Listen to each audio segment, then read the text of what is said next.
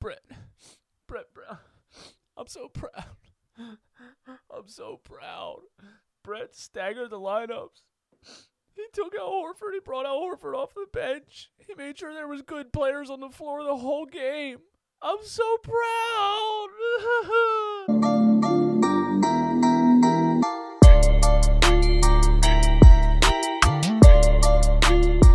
What is up, guys? DJ Eastwood here. This is the Run It Back podcast, home of brutally honest sports takes, the most brutally honest sports takes on YouTube. Some people don't like it, but some people can't handle the truth.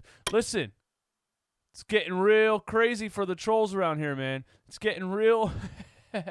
It's getting real hard for the trolls around here. It's getting real hard for them.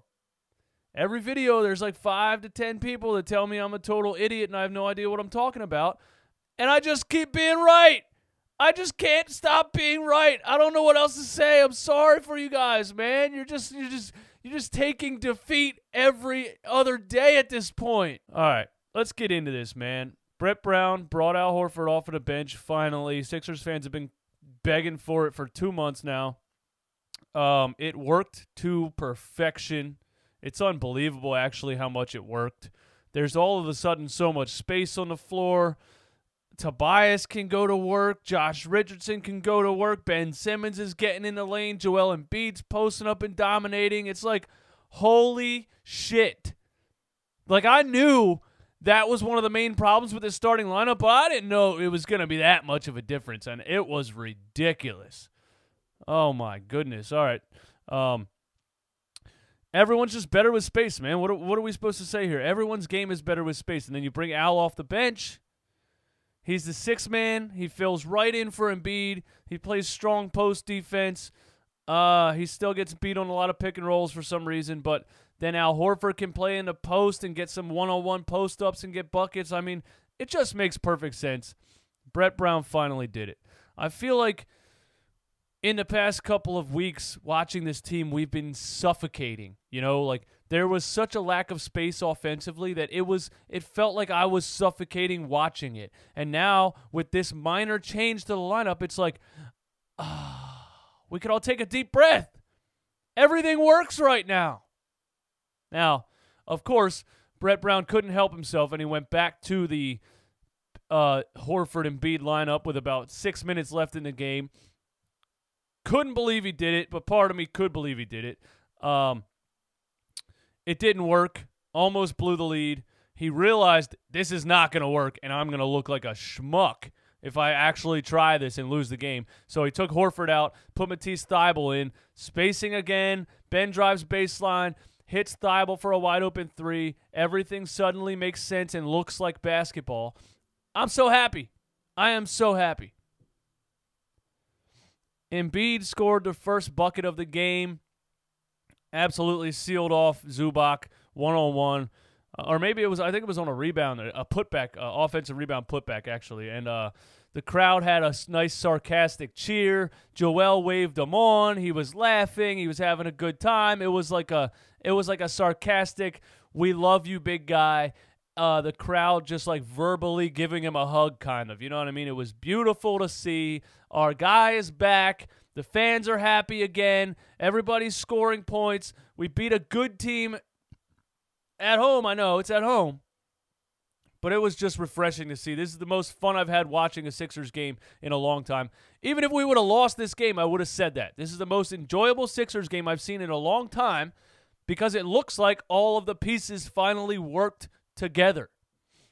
Now, Stephen A. Smith and all of these ESPN knuckleheads have to feel real stupid right now because they went on for about a week talking about how the Sixers have to trade either Simmons or Embiid. They don't fit together. They're never going to work together. Here's these numbers, here's these numbers, here's these numbers. But they kept leaving out the fact that they were both playing alongside another center, and Tobias Harris was playing the small forward when that's not his position either.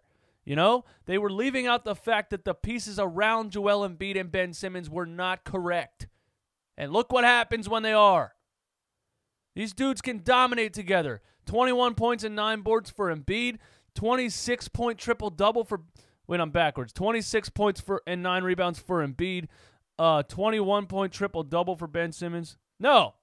26 and 9 for Embiid, 26-point triple-double for Ben Simmons. It was just great to see all the spacing. It was great to see all these guys get buckets. 21 points for Josh Richardson.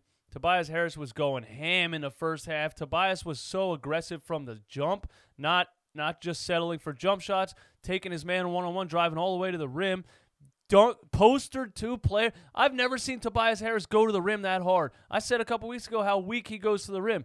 He postered two people. The bench stood up and celebrated. Everybody's having fun. It was incredible. We didn't get much from the bench in this game if you really think about it. Alec Burks and Glenn Robinson III didn't really do much statistic-wise, but they're a clear upgrade from Howell Neto and these other bums that we were running on the floor. Kind of sucks for Shake Milton, but I don't think he's going to see much playing time moving forward. Mike Scott still got more minutes than I thought he was going to get. I'm not quite sure why Brett was playing him so much in the first half, but Korkmaz had his weekly goose egg game. He was due for one. He had back-to-back 30-pointers, and then, he was due for that game where he couldn't make a shot. He was 0 for 6, 0 for 5 from 3, a -1, I think 1 rebound. Marcus Morris tried to fight Joel Embiid. That was hilarious. Joel Embiid is a giant. Morris gets all pissed off because they get tangled up under the rim. Morris gives him a shove. They get a double technical. And then Marcus Morris gets so overly confident because of his epic Royal Rumble fight with Joel Embiid, or at least in his head he thought that's what it was. He got so overly confident because of that situation that he then tried to take Embiid to the rim one-on-one, and Embiid blocks the damn thing off the backboard, completely spanks Marcus Morris, bends him over his knee, and spanks his naked behind. You are my child. You are beneath me. How dare you stand up to me like that? It was beautiful. We got Embiid back. That's the Embiid we've been missing, the guy that's going to run and smack a ball off the backboard, the effort, the passion, the heart, from start to finish. Ben Simmons was everywhere. Ben Simmons was harassing Kawhi Leonard and Paul George all night. These dudes were crying to the officials all night. They wanted a foul on every single play. It was so good to watch. Ben was just plucking balls, just D'ing people up, just forcing turnovers. They were so frustrated the whole night. That's what Ben Simmons can do defensively. Offensively, Ben Simmons was everywhere. And the main reason was it's a combination of two things. All of the space with him playing only with Embiid and not Embiid and Horford. So when Embiid stands out at the three-point line, there's nobody in the lane. Ben Simmons goes to work. Montrezl Harrell couldn't stop him. He was in the lane all night. Driving and dishing under the rim to Josh Richardson, getting acrobatic 360 no-look layups. I don't even know how he made that one over his right shoulder. That was the weirdest thing I've ever seen, and it banked in. I literally said to myself, what the was that, as he shot it, and it banked in. I'm like, okay, fine. He blew a lot of them, too. He would have had probably a 35-point triple-double if he made some of the layups that he missed. Ben Simmons got fouled all night long and only got like 3 of the calls. If the NBA gave Ben Simmons the calls of a James Harden or a Trae Young, he would score 50. Seriously. And now that he can kind of make free throws, I have confidence in saying that. But, yeah, man, it was just a beautiful game. High energy. It looked like everybody got their life back. It looked like everybody got their confidence back. I didn't expect it to look this much different with that minor change of Horford coming off the bench. I didn't expect it to look that much different. But the team with these lineups looks strong. And I mean, there's no weak lineup. There's none.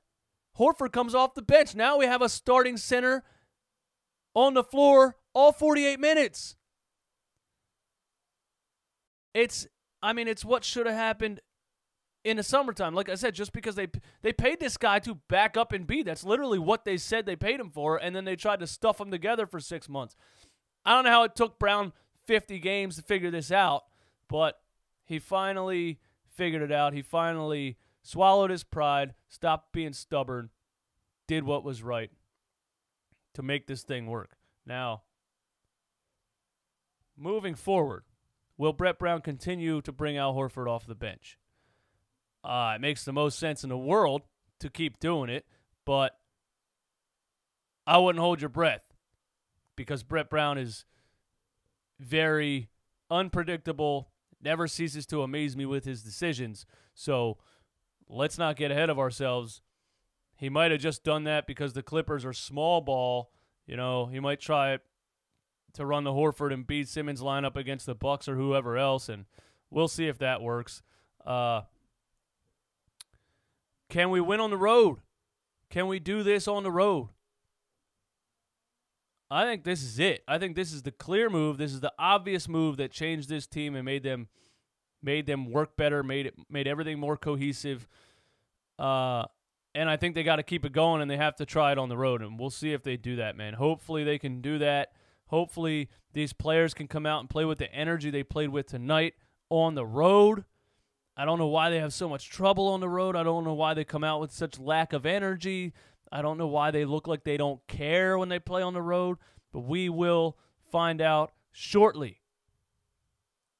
You guys let me know in the comments what you think about this game. Is the Sixers season saved? Did Brett Brown finally shut me up? Did Brett Brown watch my YouTube channel and say, you know what, this son of a bitch on this Run It Back podcast might be right, and I'm going to do this and see if it works so this guy stops talking about me? Let me know what you guys think in the comments, man. My name is DJ Eastwood. This is the Run It Back podcast. Go Sixers. Peace out.